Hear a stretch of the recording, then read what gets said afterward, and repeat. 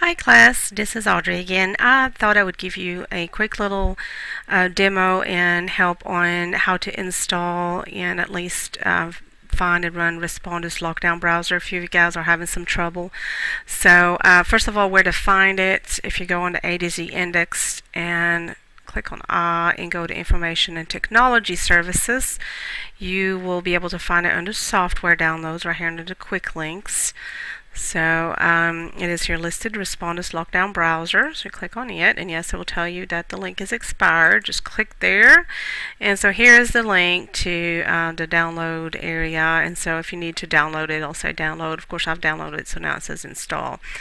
So that's where you get the lockdown browser. Now once you have downloaded it and you've opened it in your download thing, so like here for us, so show all downloads, or wherever you access your downloads, and you install it, double click on it, install it, and it is showing up as an icon on your desktop. This is what the icon will look like right here. So and then all you do is double click, just open this, and so this actually takes you to Blackboard Learn at A-State, your class, and then you will put in your logon like you normally do when you open it on the regular internet, whether you use Internet Explorer or whether you use Firefox or whether you use Google Chrome.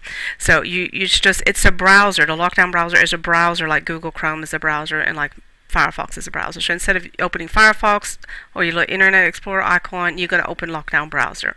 So it opens up. And so I'm going to take y'all here to Blackboard Learn and show you. I added a link, and here I'm on my side of things, so you'll never get to see this, but if you will look under your course tools, I added a link right here to the Respondus Monitor Check, and you can actually check to make sure that everything is working on the Respondus Monitor end with a webcam. And so I did a quick little run through. It's just one true-false question, has 0-point values, so you can do it as many times as you want to, and it will run you through everything that you have to do. So on mine, here's my little student photo it took. It'll use your webcam to take a photo, and then it asks you to show your ID. I just put my faculty ID. I couldn't get it really to zoom in to be nice and sharp, but anyway, I did that.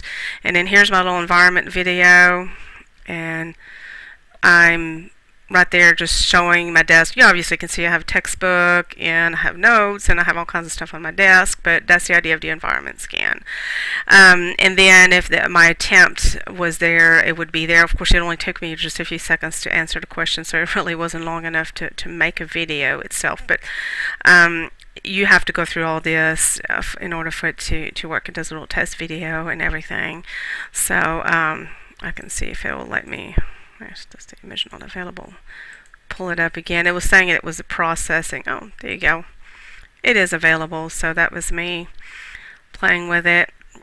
So setting the webcam right. You see my goofiness, trying to concentrate here. That was a little test video. Reading instructions.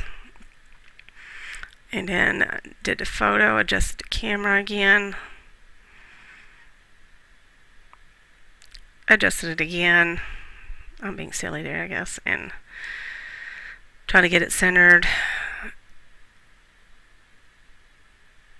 And so there, that's my little test video.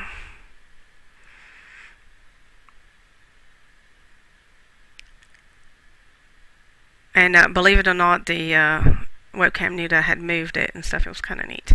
So there you go. That was me taking a test, and well, I was just really answering one question and playing around with it. But so that's what I see on my end, and then you guys can like I said, do this as many times as you need to get it going for sure. You do not need the webcam for the quizzes. It's only going to be for the first test. So as you get into the quiz, it's not going to ask you to do all the webcam stuff, but do run through this monitor check at least once before your first test to make sure everything's set up right. Don't wait till the last minute. Make sure you have good internet connection and so on.